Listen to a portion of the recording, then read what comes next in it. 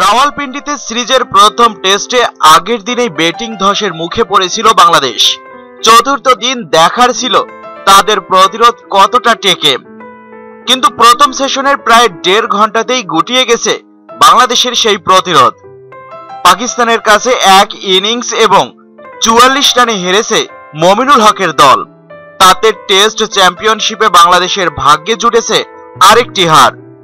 তৃতীয় দিন বাংলাদেশ দ্বিতীয় ইনিংস শুরু করে 6 উইকেটে 126 রানে। পাকিস্তান প্রথম ইনিংসে 445 রান করায় লিড পেয়েছিল 212 রানের। জবাবে শুরুটা দারুণ করলেও ধীরে ধীরে সেই চেনা বাংলাদেশেরই দেখা মিলছিল।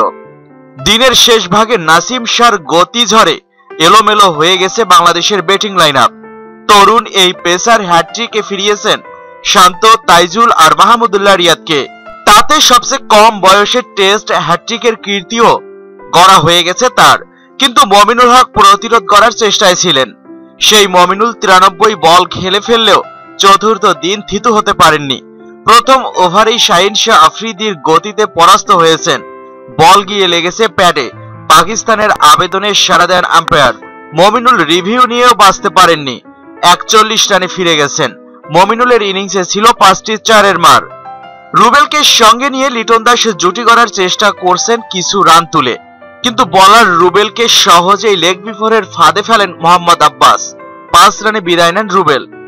অপর প্রান্তে দৃষ্টিনন্দন শট খেলে লিটন কিছুক্ষণ স্বস্তি দেওয়ার চেষ্টা করেছেন, কিন্তু সুইপ খেলতে গিয়েই পড়েছেন লেগ বিফোরের ফাঁদে।